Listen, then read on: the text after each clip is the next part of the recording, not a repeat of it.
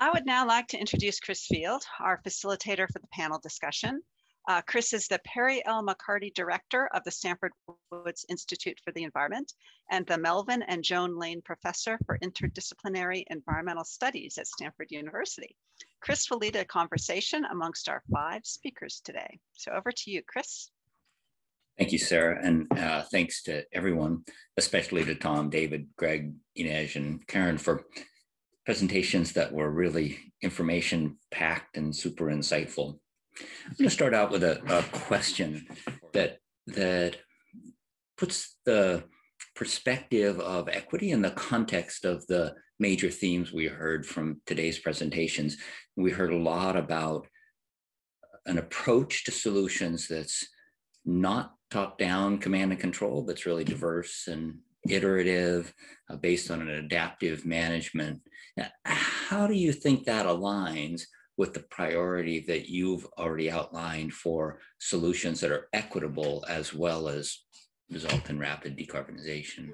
How do you assure that there's some kind of alignment between the equity considerations and the decarbonization results? Yeah, that's a great question, and glad to have a chance to, because for me, I've really changed my thinking about it. I've really gone from thinking about that as a trade-off to thinking about it as a way to broaden support for a really difficult, necessarily long-lived project. And I mean, as I showed that kind of evolution of climate policy, I think in the past, I think people would have maybe thought of equity as kind of a competing goal with doing something quickly on climate change. But if we're going to be at this for the next several decades and beyond, it's got to be seen as something that benefits lots of people, not just a few. And so I think it's absolutely just crucial to the durability of the whole project. So I think it's actually been a really helpful to broaden the coalition of people in support of some of these efforts, and exactly the work that Inej is talking about, having now becoming more receptive from policymakers is a huge advance. So I just see it as kind of key to the whole project. Let me continue to focus on this equity aspect, and I want to ask a question of Karen. You talked a lot about the availability of finance, basically in the rich world, but many of the needs that are most profound are going to be in the poor world. And could you speak a little bit about the way Bank of America sees the transfer of technologies, the transfer of learning, and the transfer of finance to the countries that are going to need that as this whole agenda moves forward?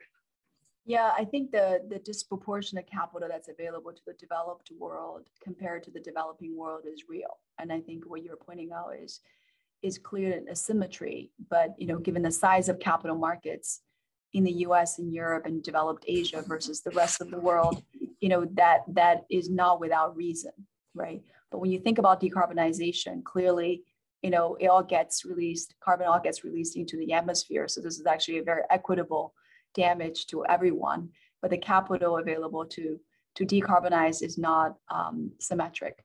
So what we're doing is we realized that the risk and credit considerations in those countries is clearly different, right? Financing a utility scale wind and solar project in the US is totally different than financing something in Bangladesh. Bangladesh has a lot of climate vulnerability. We have to help. So a lot of this is working. I hate this word blended finance because I think it's very cliche, but it really is a partnership with development banks, with export-import banks, such that a GE turbine can be brought to Bangladesh, a OPIC or a DFC type of government guaranteed agency can help de-risk, the first loss. And then the bank or investor capital can then come on top. Without that, you won't be able to get there. You won't be able to get the banks to take the project financing on because simply doesn't fit within our Basel III framework and all the regulations we have to comply between Dodd-Frank and the Fed and FDIC and OCC and so on and so forth. So when they want us to operate in a way that has certain liquidity and capital constraints, we need those help. We need the help of, essentially a risk credit enhancement, but also potentially in certain cases, corporate help in terms of people that have the incentives to use their products overseas, where the Exim Bank and other export credit agencies can come in. And we have successfully done different examples, different transactions. We just completed a water transaction and sanitation transaction in India and Africa with the water.org organization with DFC, and that's a government guaranteed agency. So we got that finance. We would have never done that at Bank of America, standalone basis. So I do believe that the blended finance and the partnership structures to de-risk. Sometimes we also need technical assistance. So we do work with World Bank, for example, in certain countries that we don't have the technical expertise. But more of those partnerships, it's very, very painful and complex, but we have to be at it. We have to continue to be at it. We also work with the WEF and UN. So that's the only way to accomplish a little bit more symmetry in the capital deployment. Let me stick with this international theme with a question for Tom. So when you hear about the need for blended finance and the different risk tolerance of the entities that are likely to be involved in this kind of international finance, how do you see that lining up with the IEA projections? Does that introduce new challenges that wouldn't be there in the context of a developed country strategy or a direct financing strategy? Thank you, Chris. That's a fantastic opportunity for me to say that this very day, we published our latest report on financing and investment in emerging economies and developing markets. So the topic is spot on, and our report has similar messages to those that Karen was flagging, that the disjuncture between the rich world where the capital is and the cheap cost of capital for the rich world compared to the orders of magnitude higher cost of capital in the developing world, even before you get to the energy sector and innovative technologies, just the country risk is so vastly different that there's a huge gap there, which really does need a government or a public bank to come in with blended finance to take some of that risk, whether it's exchange rate risk or other aspects of country risk. There are multiple tools out there already where that kind of blended finance can be developed, and there really is a major need for it. And yes, I mean, the story is relatively simple relatively simple when it comes to rich world financing clean energy investment in the rich world. There's $4 trillion, as we just heard, going in that direction in the developed world already. When you turn to the developing world, that the risk differentials are great, and the need for all sorts of different instruments becomes very, very apparent very fast. And along the same line of the distribution of resources between developed country and developing country actors, David, you pointed out the real risk of a large flow of the current resources going into low quality, nature-based offsets. What do you see as key levers that can be deployed in order to redirect some of that finance toward the higher quality products like have been the focus of this whole workshop? Yeah, so look, I think there's tremendous inequality in the allocation of capital right now in the international markets, and we can come up with all kinds of clever mechanisms to address them. Blended finance is the flavor of the day. Appreciated Karen's comments about cliche here. I feel like we should have climate change bingo, and we should put, maybe blended finance right now should occupy the center and then change it. And at some point during one of these meetings, someone will yell bingo or carbon or whatever it is, and they'll get a prize, offset maybe. Well, one way to deal with this is just to get the quality control problem in the nature-based solutions under control. And that requires more than third-party verification. It requires a really careful scrub of the fundamental problem around additionality. I happen to think that the problem is essentially unsolvable. Other people think the problem's solvable. We should be running experiments that are serious as opposed to having $500 million of fraud flowing through the California market alone, roughly, maybe more. So that'll redirect some of the capital.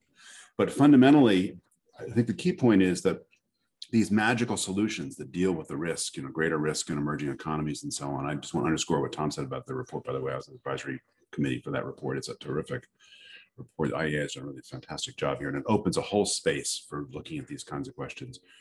But the mechanisms that address this problem are only as good as people believe the mechanisms are really going to work.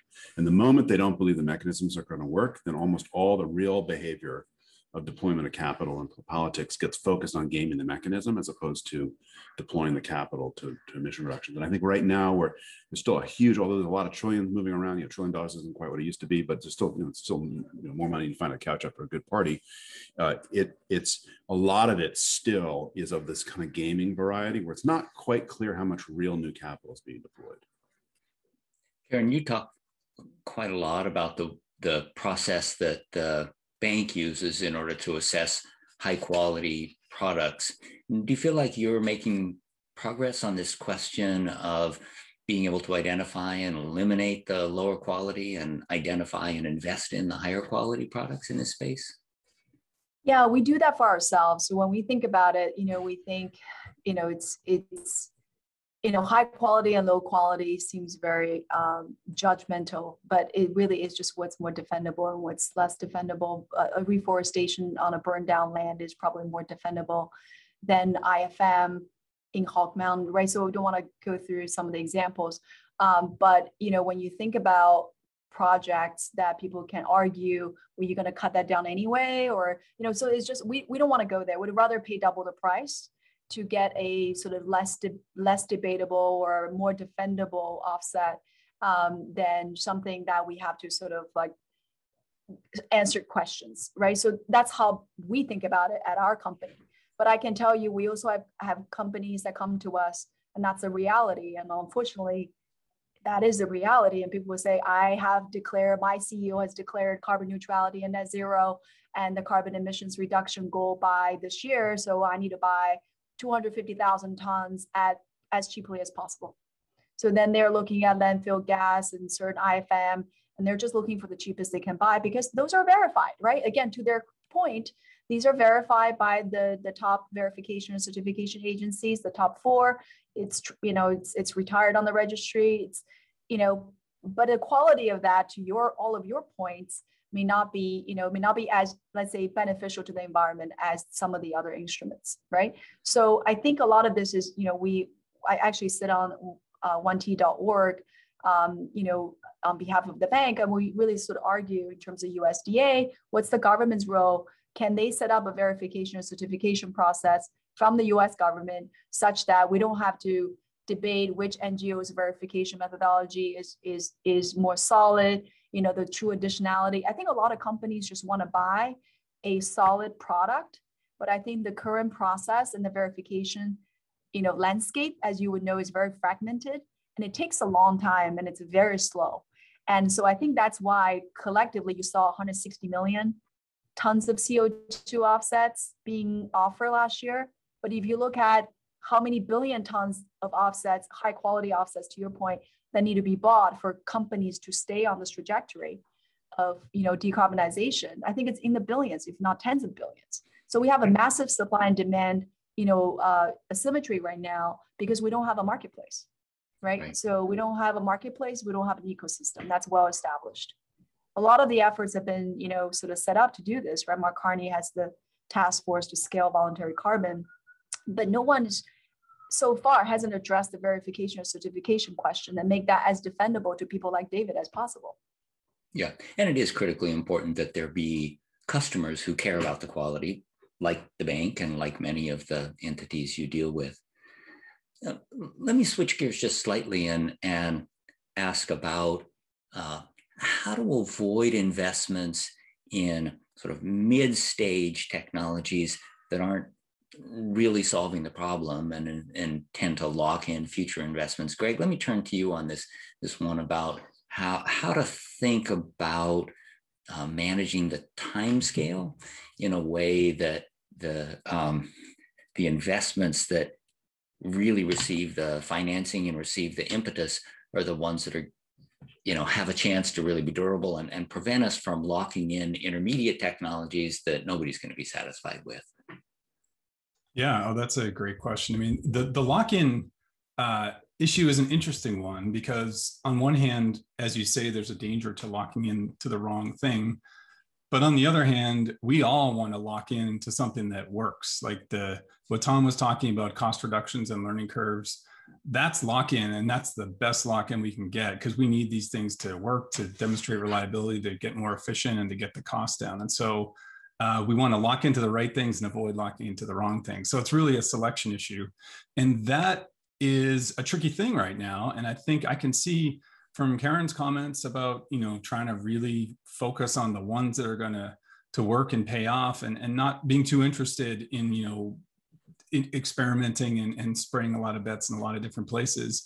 And to some extent, I do think we're at a pretty nascent stage, unfortunately, with some of these technologies, and the clear pathways are not that obvious. And so what can help in this situation is to support some technological diversity. And it's not really probably the role for a bank to do that, but it's certainly a role for the public sector to do that, to maybe have some niche markets. 45Q is probably a good example of that. Maybe you have a higher 45Q for something that's earlier stage or has more permanence associated with it, or something that maybe won't do that well in the near term, but has a longer term payoff. So I think there's some ways the public sector can really make an effort to support diversity, and not just in funding research and doing early stage work, but doing the mid stage, which I think is what you're referring to, Chris, in terms of funding some demonstrations, maybe some public procurement contracts and things to get some scale on some of these technologies that are still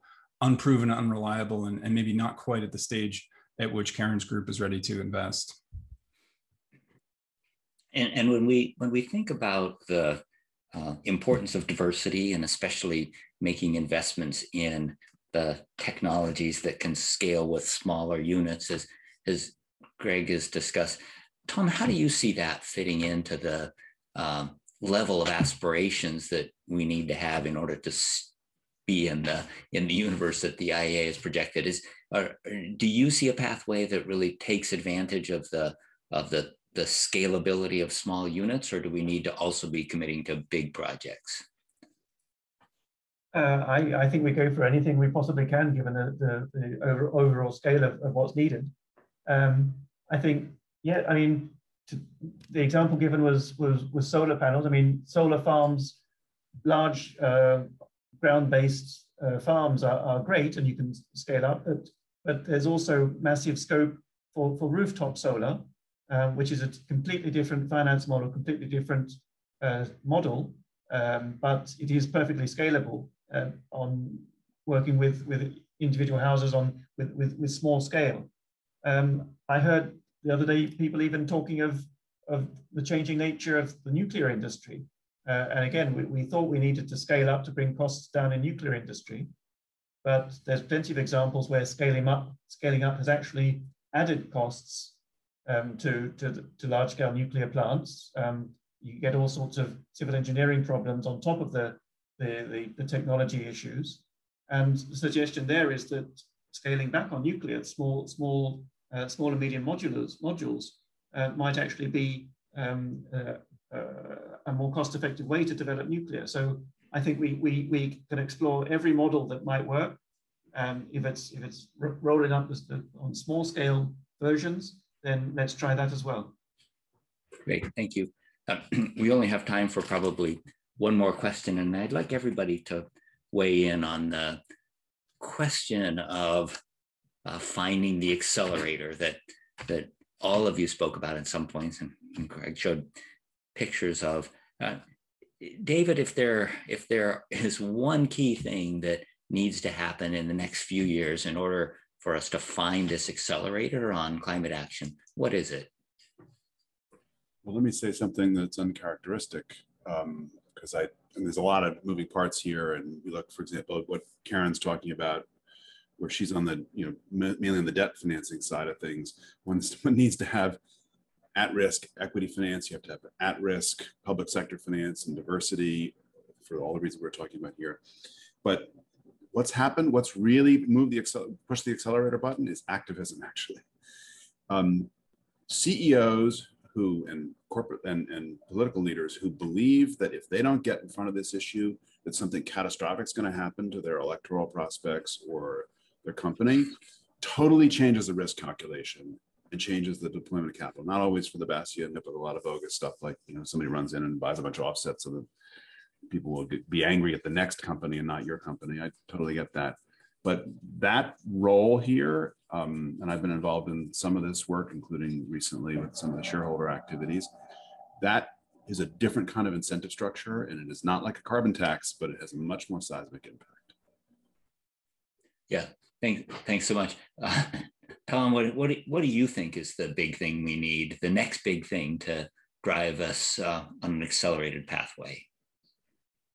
I guess my reaction was to look at the next step after what David flagged up. After you get that activism and the political momentum, you then create with a government that's motivated and with an industry that's buying into it, you create a credible policy regime.